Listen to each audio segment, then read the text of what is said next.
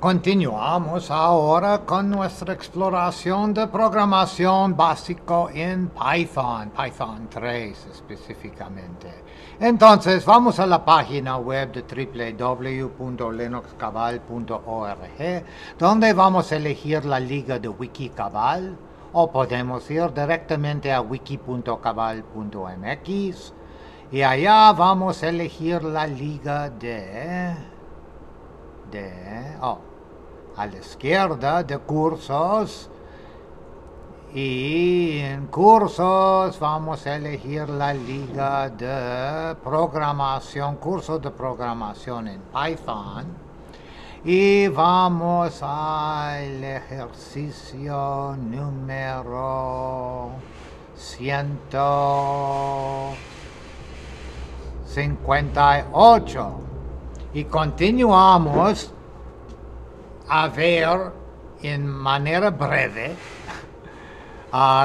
cómo se usa el módulo de TCL o TK Inter en Python para escribir aplicaciones en modo gráfico, que no es mi esfuerzo, pero tenemos ejemplos y pueden estudiarle y jugar con ellos a ver exactamente cómo sirve. Vamos a ampliar el tamaño un poco mejor. ¿Pueden ver eso? Espero. Ok, en input 9 vimos muchas diferentes maneras a crear cajas, botones con color, botones que envía a salida al terminal. ¿Qué vamos a ver ahora? Ok, ahora vamos a importar tkinter as tk, entonces podemos hacer referencia a él con el nombre tk ahora. Y vamos a declarar en clase aplicación tkFrame y vamos a hacer sus create widgets. Y def create widgets. Aquí vamos a hacer un self, hola, hi there, y vas a hacer un tk button self, y en self hi there vamos a poner texto que dice hola mundo, da clic aquí, y en self hi there command vamos a hacer en command say hi, un comando, y self hi there pack, él va a hacer el pack y el quit, y vamos a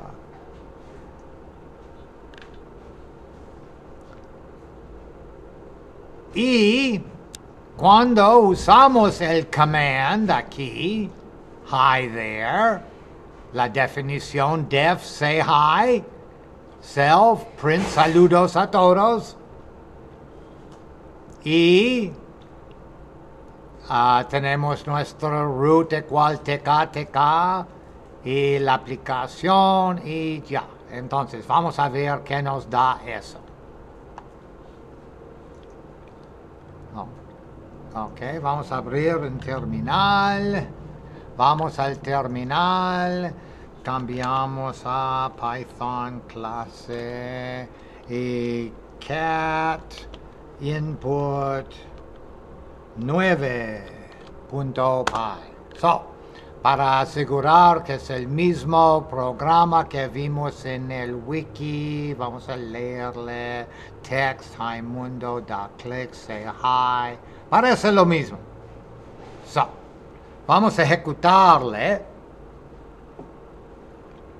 y punto diagonal input 9 y vroom. Tenemos esta. Y vamos a abrirla un poco más para ver qué tenemos. Ok, parece que tenemos un botón aquí que dice hola mundo, da clic aquí. Entonces, hi there, text. Y puede ver hi there text. Es un campo. En un arreglo de campos. Y tenemos un botón terminar. ¿Dónde está el botón terminar? Mira, aquí. Con el escrito en rojo. ¿Sí? Está en rojo. Y cuando lo usa, él va a destruir root. Que parece es todo. So, él va a destruir root cuando lo usa este botón. Cuando usamos este botón, ¿qué pasó?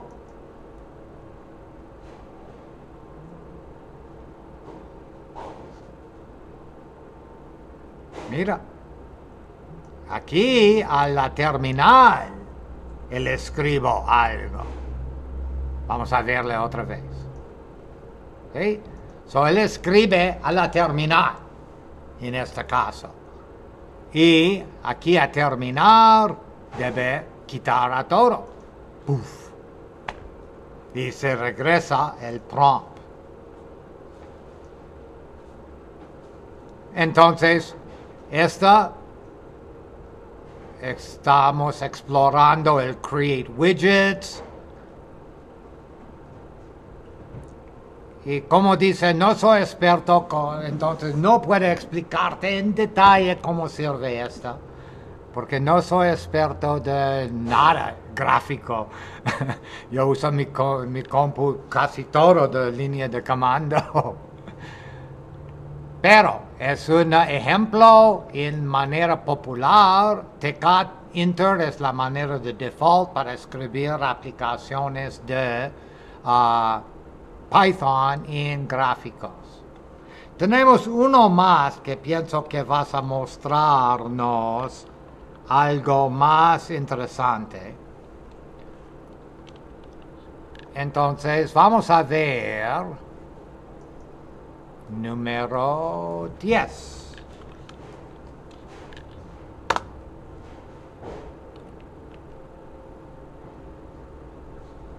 Ok. So aquí en número 10 tenemos nuestro interpretador en codificación, tenemos from TK-Inter import todo, from TK-Inter import TTK. Yo no sé si es necesario los dos si tenemos esta, pero cualquiera.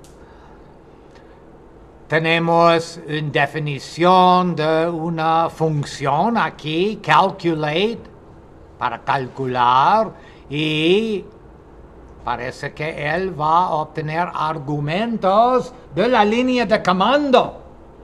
Parece. Entonces va a obtener un arreglo de la línea de comando y tenemos un puntero al arreglo. Parece. Como en estilo C. Try, value, float, pies, get. Entonces, aquí vamos a pies get, que es una función, parece. Y vamos a cambiar el resultado a float y vamos a asignarle a value. Y aquí tenemos meters.set y él va a calcular. Entonces, para decidir qué va a pasar aquí es necesario resolver paréntesis. So, la paréntesis más adentro parece a mí es él. So, es necesario resolver él antes de todo. Probablemente lo tiene en esta manera porque él va a cambiar el orden de precedencia natural. Y adentro de él, vemos que debemos decidir por orden de precedencia normal.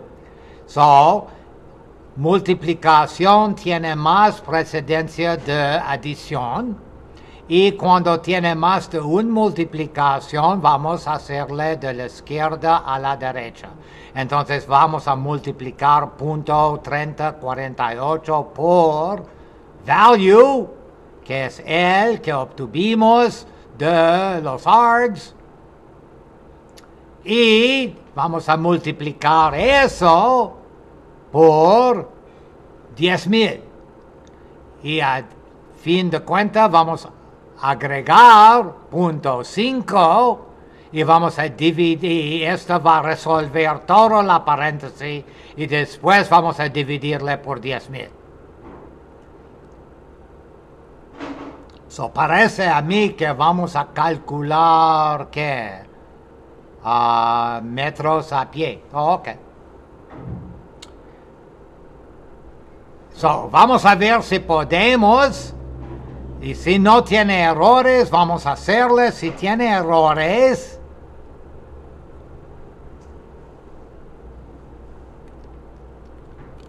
dice, except si en error de valor tenemos pass.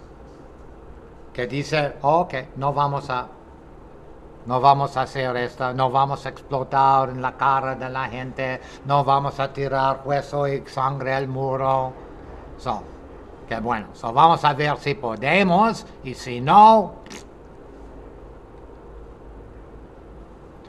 aquí tenemos root igual tk, lo vi hasta anteriormente, root titles. Entonces vamos, cuando creamos una ventana, una ventana, vamos a darle un título como este título por esta ventana. A la ventana que vamos a crear nosotros vamos a poner pies a metros.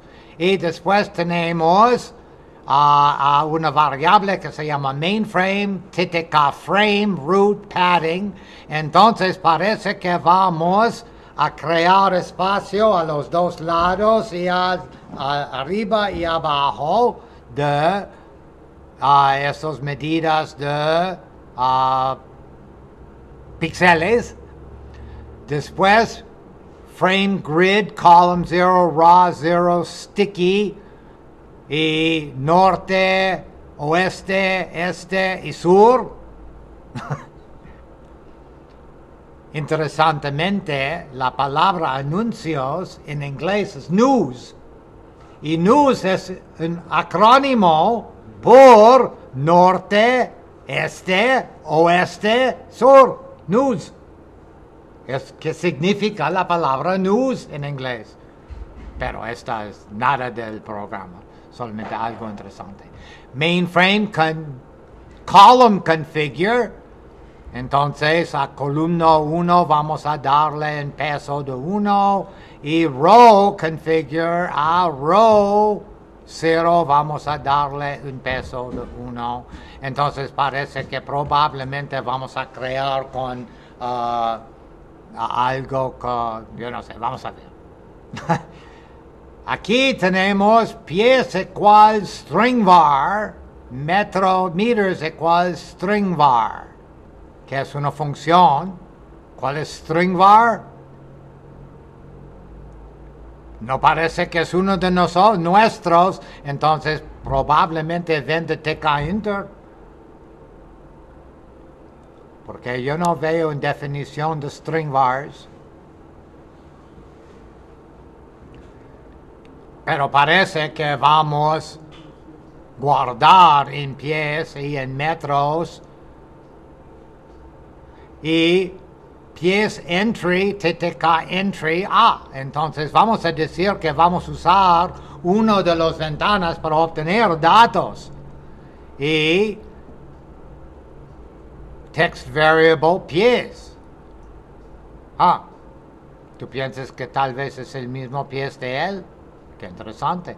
Y pies entry grid.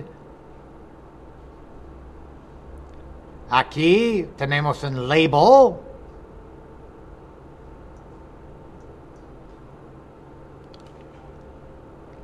Y aquí tenemos un botón para calcular después de obtener valores o algo.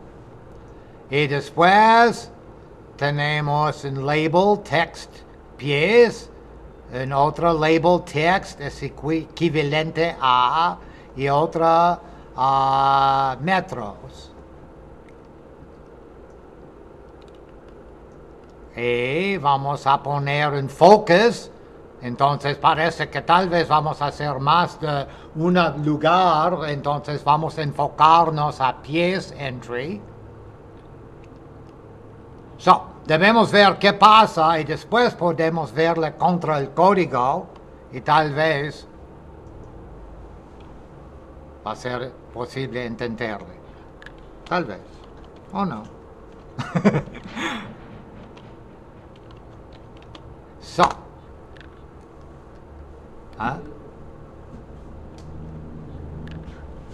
Cat input.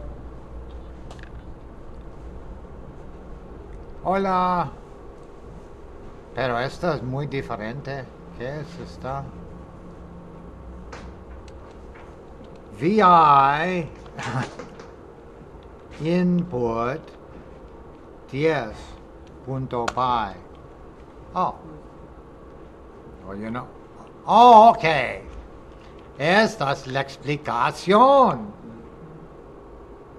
So, yo supe que no voy a recordar cómo explicarle, solo escribí la explicación. Pero parece que es todo en inglés. Pero ok. Vamos a ver. So, es todo comentarios abajo. Este es el código. Parece lo mismo a mí. Parece lo mismo a mí. No es 3312. Es equivalente a... Sí, es lo mismo. So, vamos a ejecutarle y ver qué pasa. So, punto diagonal input 10. Ok. Mira.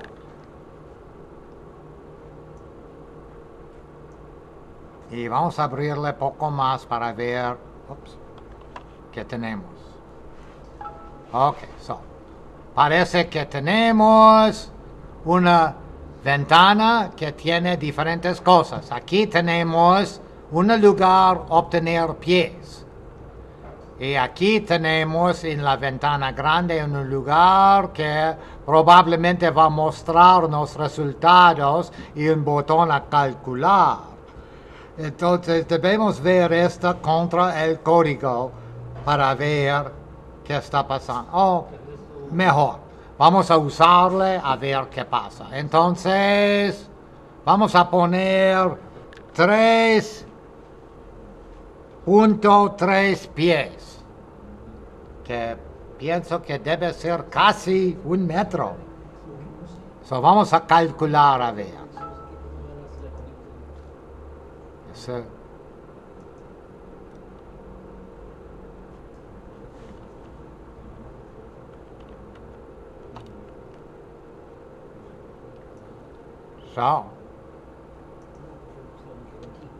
Tal vez no le gusta. Lo puse con coma.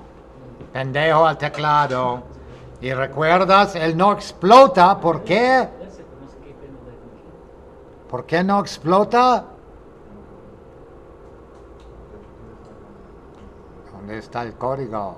¿Por qué tuvimos try? Es porque no explotó.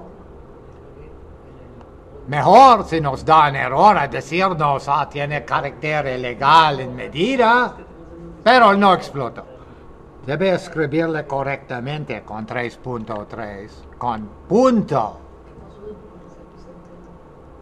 Y mira.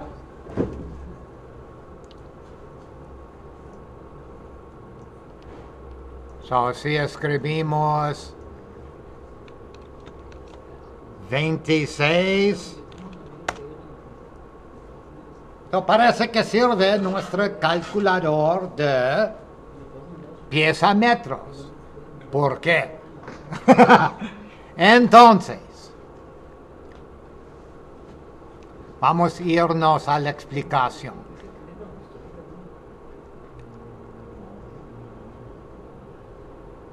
Ok. So, dice aquí, vamos a ver el código una cosa a la vez.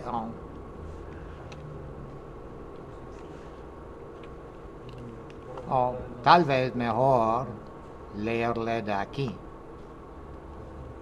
Ah, qué bueno. Ok. Explicación.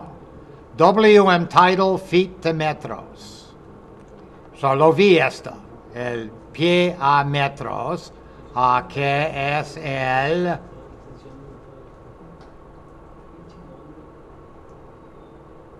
aquí. Y ¿qué más? Y después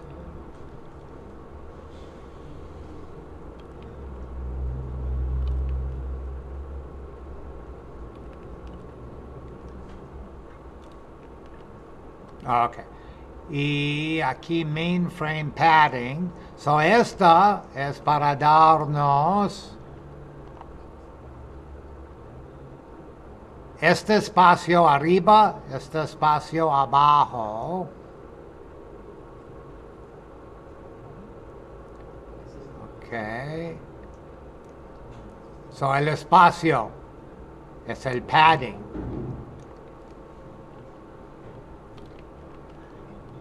Pienso que la explicación, control C. No. No. Él está capturando control C. Ah, ok, qué bueno. Pienso que la explicación VI, input, 10, I, ok.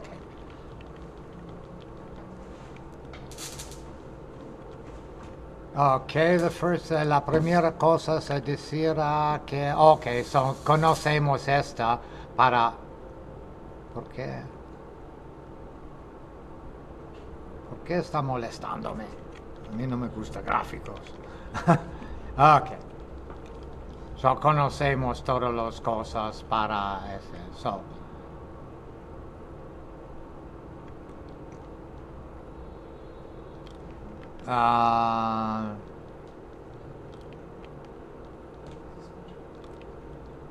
teca enter, sabemos esta. Ok, so iniciamos aquí el title. Ok, so aquí nos dice que tiene el título, pero no tiene explicación. So la función de calcular, lo vi esta. Él dice que las líneas. So it dice que next we'll create the frame widget to hold all. So, ¿dónde está el frame widget? Ok, aquí estamos creando el frame widget. ¿Y dónde está widget? Lo vi widget.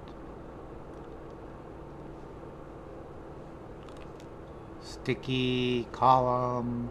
Reconfigure frame. Ok, so tenemos el frame.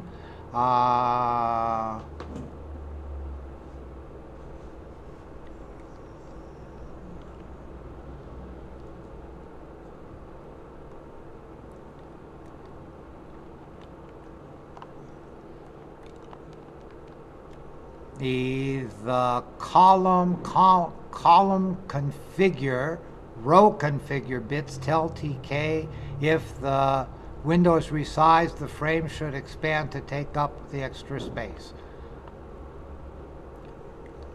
So, esta column configure.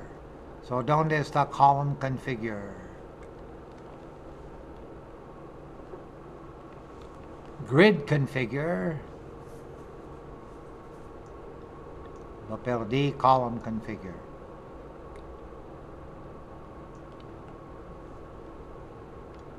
Column, sticky.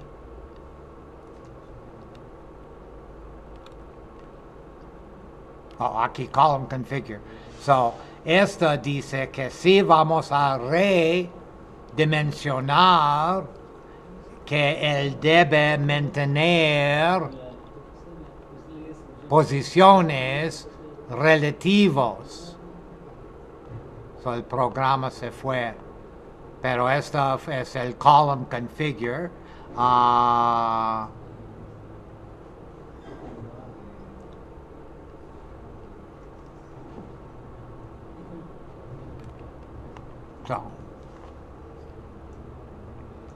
Y entonces él dice que cuando redimensionarle, que mantener en relación, y lo vi que tenemos un variable que estamos creando de metros, el botón calcular, el comando calculate, y vimos calculate, pienso aquí, que es el que acepta argumentos, y vimos que si no puede hacerle correctamente, él no explota, pero no nos da errores, porque dice aquí, si no podemos hacerle nada, espera por algo diferente. Tal vez mejor escribir un código a checar qué fue el problema y a explicar al usuario por qué no sirve, pero esto es por más avanzado. Entonces este fue el botón que tuvimos aquí, y después en la ventana principal tuvimos las palabras pies en una posición aquí, es equivalente a, y después tuvimos un espacio y metros donde pusimos el resultado. No es muy complicado, pero te muestra poco diferente en él cómo hacer tu programa enviar resultados no a la línea, no aquí en el consola, pero a ponerle adentro de tu ventana, que fue diferente de los otros. Cada uno de los 10 ejercicios te muestra una cosa, y después la siguiente usa esta cosa para mostrar más, para finalmente crear esta pequeñita aplicación. Y para ver cómo sirve esta, para obtener la documentación de TK-Inter, para ver todas las funciones que son disponibles y las clases y todo, debería ser posible para ustedes que les gustan escribir cosas en gráficos, a usar TK-Inter para crearle. Para mí sería mucho trabajo porque tengo ni la más pequeña idea cómo crear un ambiente con widgets y cualquier, pero parece que no es horriblemente difícil. Y para ustedes que actualmente conocen estos tipos de cosas un poco en otros lenguajes, parece que sería mucho más fácil. Para mí es imposible. Pero tengo los 10 ejemplos. Y disculpa que no puedo explicarle en gran detalle, no lo conocen estos tipos de cosas bien, pero lo tiene incluido en este curso para ustedes actualmente estudiarle, ver cómo sirve, jugar con código que funciona, y después pueden tal vez obtener un curso de TK, porque ese es un curso completo, solo por TK, cómo escribir aplicaciones gráficas. Entonces, como dice, esto fue solamente ejemplos en breve para mostrarte que puede, y explicar un poco cómo, y a darte el código, y buena suerte. Mejor tú que yo. Continuamos con cosas, espero que conozco mejor. ¿Dónde vamos de aquí? Este fue... estos 10 ejercicios a cómo jugar un poco con TK para crear ventanas y gráficos. Ahora vamos a ver regex. Regex es otro lenguaje. Regex es un lenguaje que nos ayuda para buscar adentro de archivos, normalmente de texto, por cadenas y en una manera al otro mostrarle, cambiarle, destruirle, moverle, no sé, muchas cosas. Es el lenguaje. Regex es por regular, reg, expresiones, X. Hay 2 o 3 o 4 o 20 diferentes estándares de regex. VI tiene su regex, que es poco diferente del regex de grep, que es poco diferente del regex de Perl, que es poco... Cada uno tiene su regex. Principalmente son lo mismo, pero son pequeñas diferencias. Entonces, ¿qué dice aquí? Dice expresiones regulares llamadas regex son esencialmente un pequeño lenguaje especializado a programación embebido dentro de Python y disponible a través del RE módulo. Es un módulo que se llama regex. Usado este lenguaje para especificar las reglas de posibles cadenas y caracteres que deseas buscar. Este conjunto puede contener frases o direcciones de correo electrónico, comandos de text. Text es un lenguaje que se usa para crear páginas bonitas que puede imprimir bonitamente o algo. Es un partido para el patrón o cualquier lugar de esta cadena. También puede utilizar regex a modificar una cadena o dividirlos en varias formas. El lenguaje de la expresión regular es relativamente pequeño y restringido, así que no todo el procesamiento regex es posible. Entonces, el regex de Python es limitado. Regex tienen caracteres que se llaman metacaracteres, son caracteres especiales. Entonces, si estás buscando por uno de los caracteres en tu texto, sería necesario decirle que es un carácter literal y no uno de los metacaracteres. Aquí vamos a ver qué son los metacaracteres de regex. La corcheta, ¿es una corcheta esta? La corcheta abierto y la corcheta cerrado son usados para especificar una clase de caracteres que quieres coincidir. Entonces, puedes buscar por los caracteres adentro de las corchetas. Puedes especificar los caracteres individuales o en rangos de caracteres. Entonces, si escribes corcheta, ABC corcheta, coincide con algún de los caracteres A, B o C y puede escribirle en esta manera. Entonces, cuando lo tiene algo en corchetas, coincide a un carácter y puede decir adentro de los corchetas qué carácter sirve.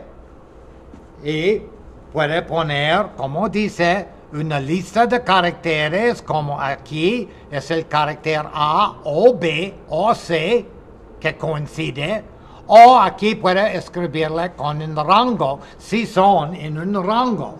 Y también puede hacer los dos.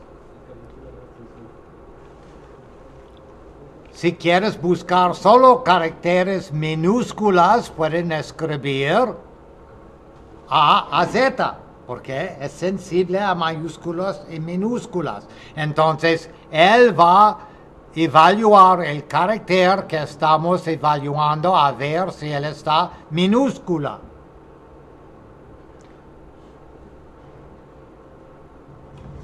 Dice aquí, metacaracteres no son activos adentro de clases, entonces, si escribimos, y recuerdas que en nuestra definición adentro de corcheta es una clase de caracteres.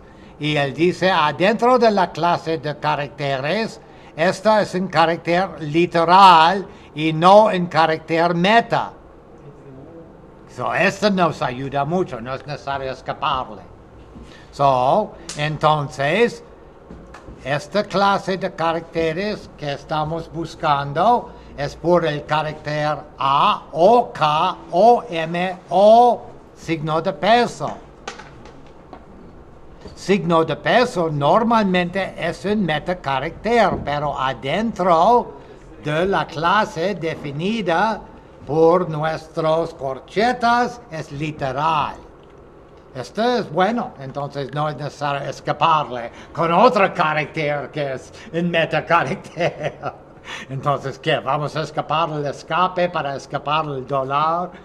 Esto es mucho más fácil. Entonces, cuando escribimos caracteres adentro de corchetas, son caracteres literales que queremos ver en nuestro texto y no son metacaracteres. El carácter circunflejo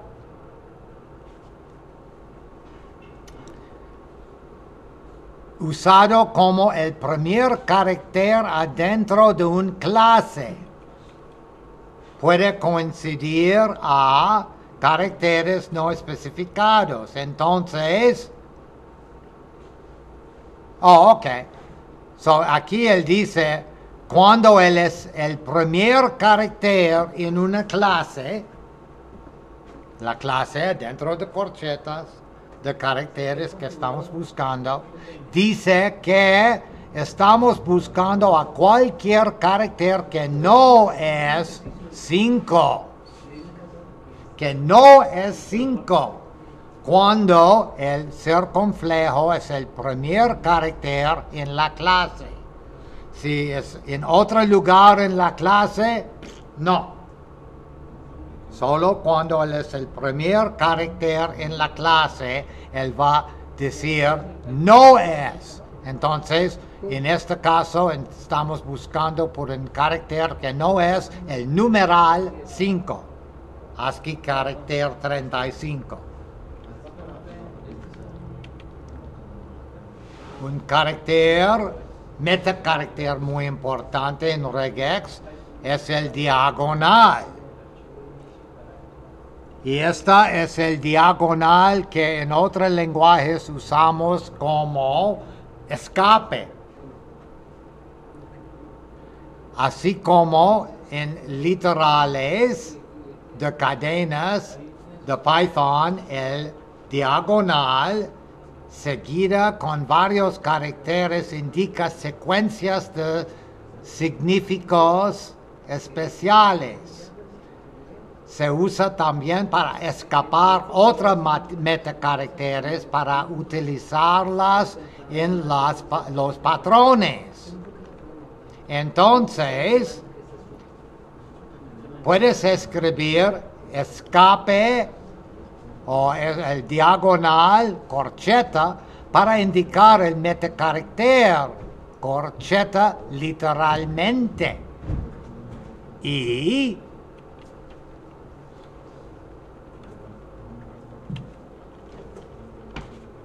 podemos escribir diagonal, diagonal para indicar el carácter diagonal, literalmente. Entonces, probablemente, vamos a ver. Algunas de las secuencias de caracteres especiales representan caracteres muy útiles como unidades de dígitos o letras o espacio blanco. Por ejemplo, diagonal W. Es un carácter que representa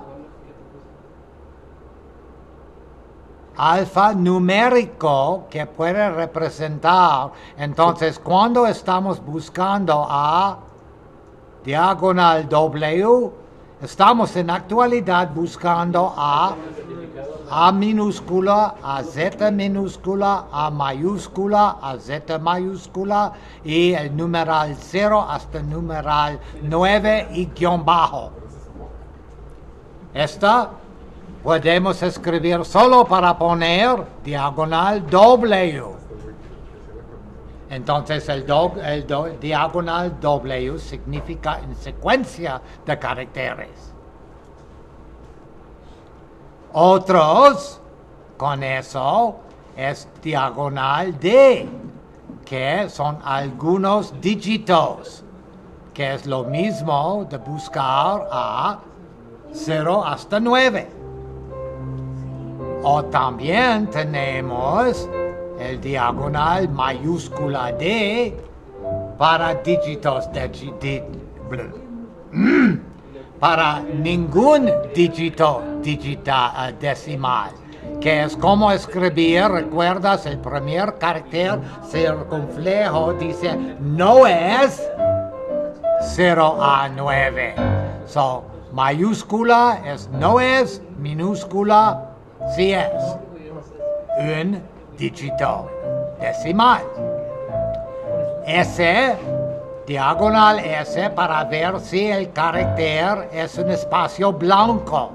Espacios blancos pueden ser un tabulador, una línea nueva, un regreso de carrito, un tabulador vertical, y yo no recuerdo cuál es en F, pero diferentes caracteres blancos.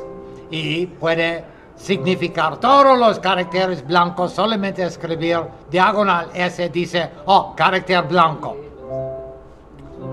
O puede decir con mayúscula S, no es un carácter blanco. Y mira el primer carácter blanco aquí. Espacio. Pero pienso que tenemos un error aquí. Pienso que el circunflejo debe ser antes del espacio, porque él está en carácter de denegación solo cuando él es el primer carácter. Pienso que está escrito mal.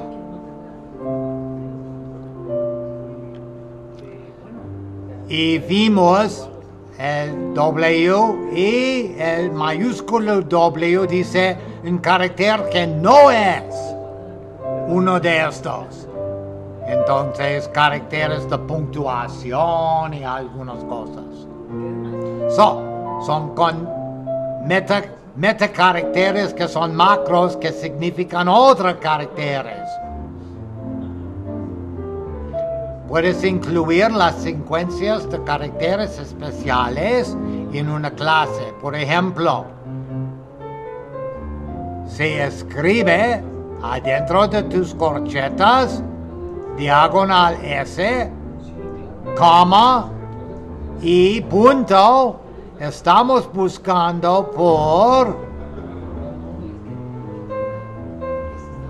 espacio blanco o coma o punto.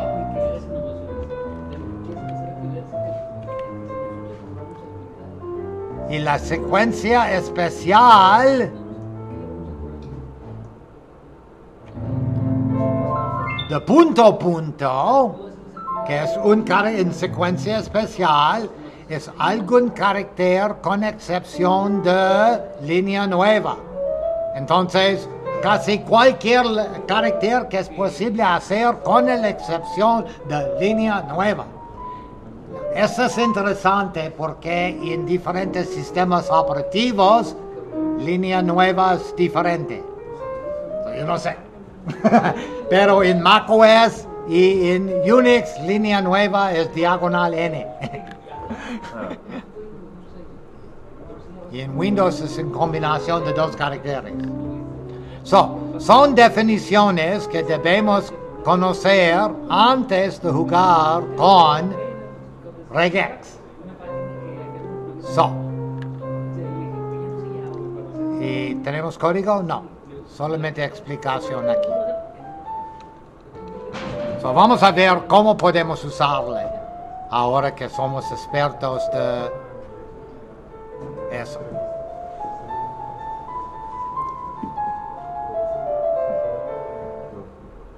Parece que se llama algo otro.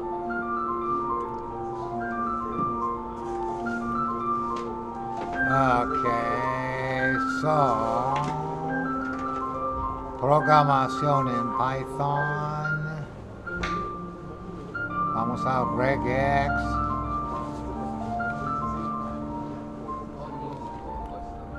Regex-2.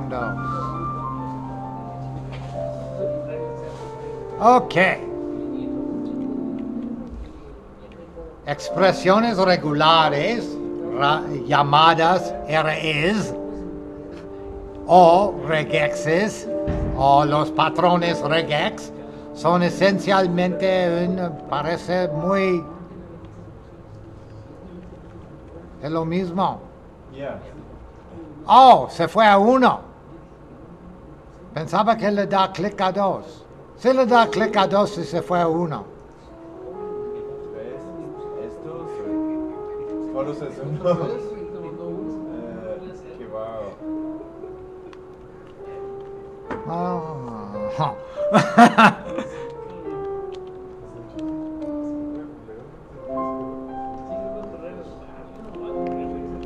Qué LS-AL. Hola. -AL.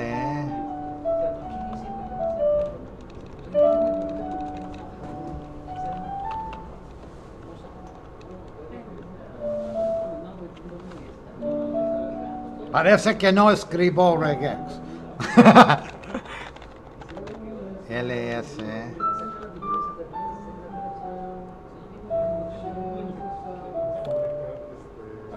¿Hay un file?